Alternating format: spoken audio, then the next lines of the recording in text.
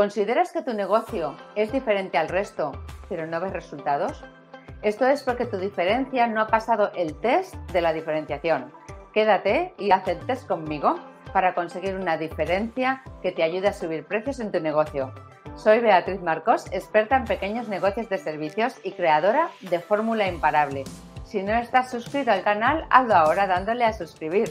Activa la campanita y las notificaciones para no perderte todo el contenido que comparto para ayudarte a pasar de ser un hombre orquesta a convertirte en un empresario imparable. Diferenciarse es un objetivo clave que cualquier negocio de servicios debe perseguir. Si no eres diferente, estarás sumido en una guerra de precios. No tendrás una rentabilidad alta y vivirás siempre al día.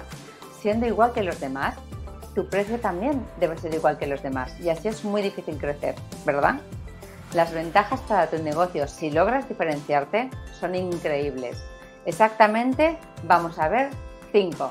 La primera, salir de la guerra de precios. Como eres diferente, ya no tienes que ser barato, como todos los demás. Puedes subir precios y el cliente va a entender el motivo de tu precio alto. La segunda consecuencia es que resultas mucho más atractivo, como decíamos, que el resto. La tercera, que no vas a tener un competidor directo. Habrá otras empresas que hagan otras cosas, pero no hacen las que haces tú o de la manera que las haces tú. Por tanto, eres incomparable con los demás. La cuarta ventaja es que tu cliente va a ser mucho más fiel. Si no tienes competidores directos y ofreces un valor mayor, vas a tener clientes mucho más fieles. Tu cliente no va a tener buenas razones, ¿verdad?, para cambiar de proveedor. Y la quinta ventaja o consecuencia es que podrás subir los precios. Si tú eres diferente y agregas un valor real a tus clientes, si no existe lo mismo en otro lugar, será más valioso para tú serás más valioso para tus potenciales clientes y de esta manera vas a poder tener un precio más alto y el mercado te va a responder bien. Si además tu diferenciación se basa en que tienes conocimientos especializados, pues aún es más sencillo subir el precio y que el cliente pues lo entienda, lo valore y lo pague. ¿Ok?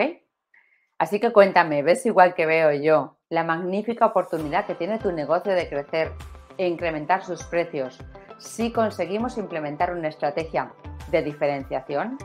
¿Eres consciente de lo que conseguirás si encuentras tu diamante, como llamo yo, o tu diferenciación? Cuéntamelo en el chat. Bueno, convertirte en un negocio exclusivo te va a dar prestigio y serán los potenciales clientes los que te van a buscar a ti en lugar de tú ir a buscarles a ellos. Llenarás tu agenda de proyectos a unos precios como los que no has vendido jamás. Si te atreves a diferenciarte, puedes conseguirlo y créeme, diferenciarse no es tan complicado. Se trata solo de conocer qué es lo que necesita y lo que valora tu cliente. Se trata de conocer qué es lo que hacen tus competidores y buscar un hueco en el que tú seas exclusivo. Y no te preocupes porque vamos a hablar de cómo hacerlo a lo largo del directo. Cuando lo hagas, cuando consigas ser diferente, ser exclusivo, ser único, estarás preparado para subir precios. ¿Te resulta esto lo suficientemente atractivo? Pues mucho más te va a parecer todo lo que vamos a ver ahora. Espero. Porque ahora vamos a hablar del test de la diferenciación. Cuando hablas con la gran mayoría de empresarios de servicios, todos te dicen, y si no, cuéntamelo tú, que ellos son diferentes a los demás, que ellos son mejores, que su trabajo nada tiene que ver con lo de su competencia, que ellos hacen las cosas diferentes, que ellos tienen ese diamante que todos buscamos. Pero lo importante, anota esto, porque esto es relevante, lo importante no es lo que pienses tú en relación a tu negocio, sino lo importante es lo que piensa tu cliente. Es más, realmente lo que tú piensas no tiene ningún tipo de importancia, porque como siempre digo, es el cliente el que paga tu nómina. Cuando yo dirigía la multinacional tenía colgada esta frase en el despacho de cada una de las personas de la empresa. En aquel entonces aún era los tiempos en los que cada uno trabajaba en un despacho, ¿verdad? No es como ahora con espacios comunes, que son mucho mejor. Y En cada despacho de la empresa había un cartel que decía: el cliente es quien paga tu nómina.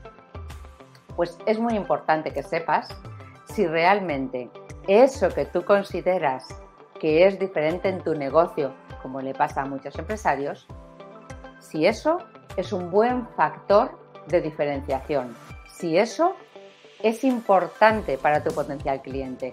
Olvídate de si tú consideras que es importante, lo tiene que ser para él. Tu elemento diferenciador, lo vamos a llamar así, a eso que te hace diferente o diamante, tiene que pasar por 3 controles. Y en esto consiste el test de diferenciación. Para pasar el test que dice si tú eres diferente, y eso te va a ayudar de verdad a subir los precios y tener más éxito. Para hacerlo tienes que contestar que sí a estas 3 preguntas. Eso que tú dices que tienes de diferente en relación a los demás, primera pregunta, ¿es cierto? Hay ocasiones, tú lo sabes, en las que empresas inventan elementos diferenciadores que no existen como tal. Para el público, quiero que sepas que es demasiado fácil detectar cuando esto es verdad y cuando no. Para tener un real elemento diferenciador, tienes que cumplir aquello que estás prometiendo. Hay muchas empresas, como decíamos, que consideran, no es que te estén engañando, sino que efectivamente ellos piensan que tienen, por ejemplo, un servicio de atención al cliente superior a los demás. Pero si rascas, no hacen nada especial, no hacen nada diferente a lo que hacen los demás.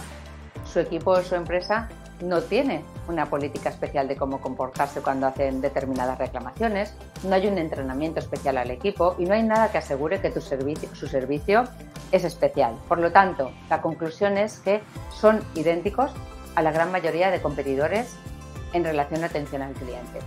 No sé si has oído este dicho que dice: aunque la mona se vista de seda, mona se queda. Pues eso aplica aquí a las 1000 maravillas. No debemos engañar al cliente. Primero tenemos que ser honestos y en segundo lugar, porque las mentiras tienen las patas muy cortas y el mercado lo descubre enseguida. Y tal vez no esté haciendo la empresa a propósito el decir tengo esta diferenciación, tengo un servicio de atención al cliente excelente, sino que, como comentábamos, ellos lo creen.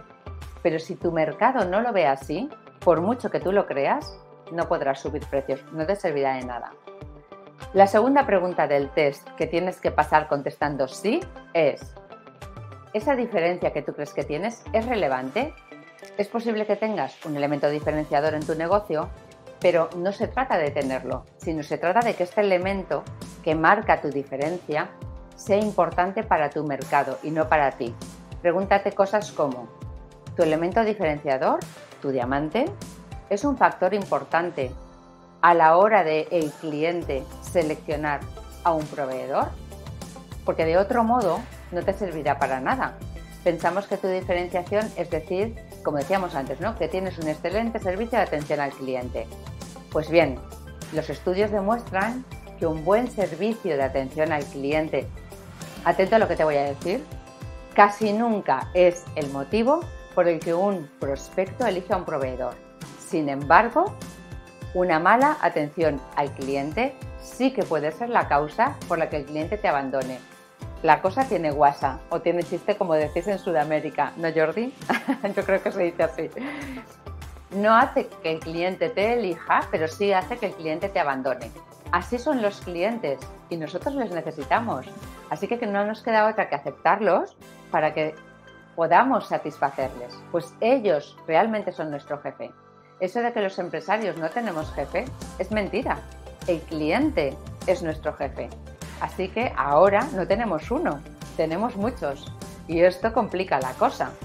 Por lo tanto, tenemos que aprender a satisfacer a muchísimos y no a uno solo, lo cual, pues eso es más complicado. Bueno, y la tercera pregunta del test es: ¿se puede demostrar? Si tienes un elemento diferenciador que es cierto y que es además relevante para tu cliente, pero tú no lo puedes demostrar porque no tienes pruebas tangibles, no te va a servir como elemento diferenciador. Los clientes hoy están acostumbrados a eslóganes vacíos a los que ya no prestan atención. Por ejemplo, en la ETT que yo dirigía, los técnicos de selección eran licenciados en psicología Y esto no era característico del sector, por lo que los técnicos de selección de estas empresas no eran necesariamente psicólogos. Bueno, pues puesto que lo que hacían era contratar trabajadores, seleccionarlos, en muchas ocasiones estos trabajadores se quedaban fijos en la plantilla del cliente. Para ellos, para los clientes, que nuestros técnicos de selección fueran psicólogos era un factor de diferenciación. Era cierto, era relevante y era demostrable. Para aquella parte del mercado que considerase que necesitaba un buen proceso de selección en un servicio de trabajo temporal, nosotros éramos la mejor opción. Ahora que tienes tu elemento diferenciador, ¿no? Vamos a suponer que lo tienes, y ahora que este test, que el elemento diferenciador ha pasado por el test de la diferenciación, es el momento en el que podemos diseñar toda una estrategia para diferenciarte en torno a ese elemento y así subir los precios. Una vez tienes el test realizado para tu negocio, te voy a enseñar 9 maneras de diferenciar un negocio de servicios. Te dejo el link a este vídeo aquí arriba. No te lo pierdas porque la 7 es mi favorita. Comparte el vídeo con todo aquel a quien le pueda servir. Y si quieres ser un empresario imparable, suscríbete, venga. Activa las notificaciones y la campanita, pues todas las semanas subo un nuevo contenido. Y así no te pierdes ni un solo tip para convertirte en un auténtico empresario imparable. Nos vemos en el próximo vídeo y allí arriba en la cima. ¡Chao, imparable!